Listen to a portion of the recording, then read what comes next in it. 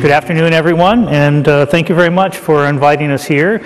I have another person here, David Barnes, that will also be doing some interesting demos. I think any type of a show like this is a technology event. You need to see running code. So my white hair is one indication of many times it didn't work. But today it will work, I'm sure. As Jenny talked about, I think there's some interesting things that we're doing around Web 2.0, and in particular around the idea of Web 2.0 goes to work.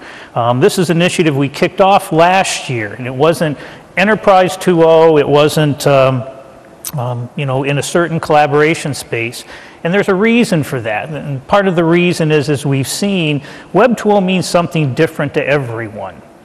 And it should. It's very large and touches people in many different ways. So what I thought I'd do today in part of my presentation is take you through kind of what we're hearing from customers on the business value they think they're seeing around Web 2.0. In particular around this area of mashups, open standards, and the way people can put together solutions for businesses like yourself very quickly, and why that's important, especially in the world as we're talking about, of lots of information being available. How do I make that work for me and not against me? So if we can switch to the presentation, maybe? There we are. So I'll talk a little bit on Web 2.0, what we've learned from customers, a little bit of reshaping. We'll do a demo in here and some of our final thoughts. Tim O'Reilly, when asked about a definition of Web 2.0, kind of said it's not just technology, it's really an intersection of economic changes we're seeing that the web's bringing us, social changes, the types of collaborations we're doing, and technology. So it's in the early days of Web 2.0, you get lots of different definitions, and I'll go through part of those of where we are. We think about it a little bit differently too from a technology standpoint. It covers a broad range of terms that people are using today from a technical standpoint. Many businesses are interested in these. When I've gone to talk to customers about wikis, for example, nice little forums, easy way for people to do forums and set up teams. And many CIOs I talk to, I'd say, well, we're looking at wikis and we're using them in IBM and call it Wiki Central. And many CIOs would say, well, we don't use wikis. And they'd turn to their directors and vice presidents and be nodding, you all agree with me, and everybody would be nodding, no, no, no, we already do that. And you scratch your head for a second, because as a CIO, you want to know, I mean, it's your business to keep track of what the corporation's using. But it also started to give us insights into how people were being empowered, how they were finding ways to be very effective in their business. And so I'll go through particularly the area of the kind of mashup space and how that is going to affect, well, hopefully affect your businesses properly. Web 1.0 was about, connecting computers together. And if you think about Web 2.0, it is about connecting people.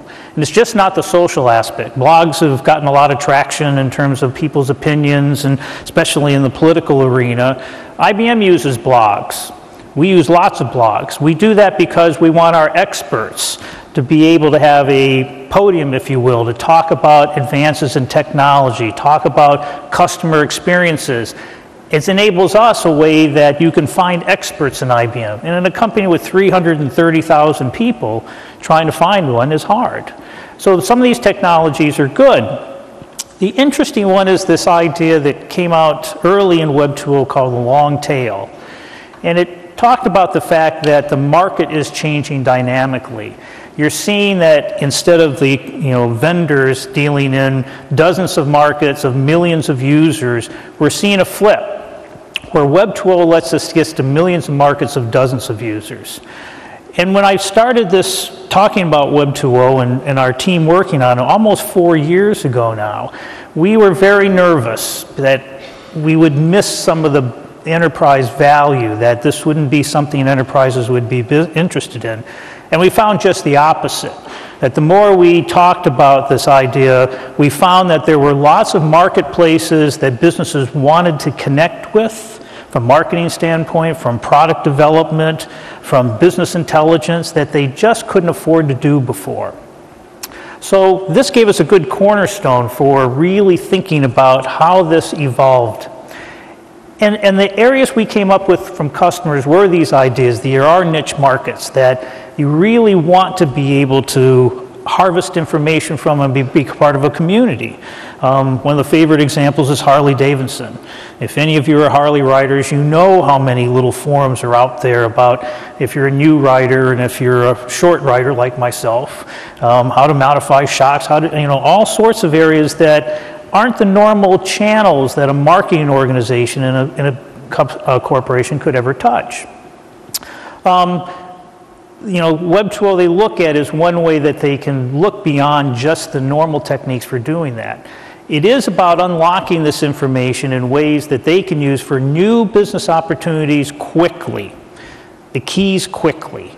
This is about emergent business opportunities, and I'll talk more about that. The instant business value point, and David Barnes with our demo will be able to show you some of that today. What is changing is back to my little wiki example. We're seeing businesses where the line of business folks are technical savvy enough to create their own solutions and drive their own business. And they're not afraid to do it. They can create blogs, they can create wikis, they can open up information and share it. And they're, the risk of doing that versus the rewards from a business standpoint is much, much lower than it was before. Standardization, as you work through PCATs, this is a cornerstone. Without the type of standards around certain technologies, heavily XML-based types of things, we wouldn't be able to do the types of things we can do around Web 2.0 today. And it's almost a backbone. Without those things, we couldn't do it. So the tag cloud that everybody kind of sees and has seen for a while is this one that has all these terms on it. And early on in Web 2.0, businesses were coming to us and saying, we'd like to explore this some more. And as an emerging technology person, I gauge adoption. And I thought it was odd they were coming extremely early into this arena. And so I would turn it around and ask, what do you think is interesting here? Tell me, what you find that might have business value on Web 2.0. And they came out and looking at all the different terms and really started to focus on the simplicity of Web 2.0. If I'm creating solutions, it's really content-oriented, data-driven, how I can use information effectively on the web to differentiate my business or use it to run my business. This idea of remixability.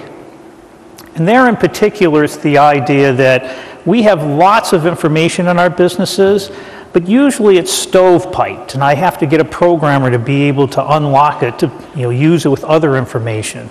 And many CIOs would tell us that what they really wanted was this idea of remixability where it could be used and mixed with other content very quickly. And I'll give you some examples of that. Open APIs, ways that people can publish interfaces to their information. REST services are extremely popular inside enterprises today and growing. Very simple way that you can put a payload like an Atom feed or XML inside it. The idea of kind of the rich internet experience. I like the reach of the browser, but I also want a richer experience. I'm losing money from my website, e-commerce or e-business, because it's just a little too clumsy. Is there ways I can improve on that? And the last one is interesting, of user-generated content.